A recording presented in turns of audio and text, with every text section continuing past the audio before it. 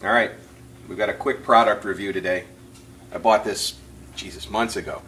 It is a Metric Wonder Cup out of near my hometown. It's Skokie, Illinois. So it's local, it's Illinois. From Millmore Products. It is a plunger measuring cup. It's adjustable, tablespoons, cups, fluid ounces. It's got some metric in there, teaspoons. The whole point of this is apparently anything you put in there, except cats, can easily be removed.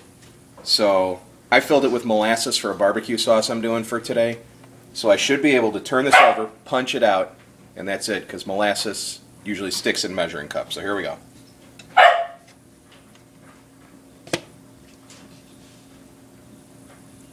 And, well, sort of.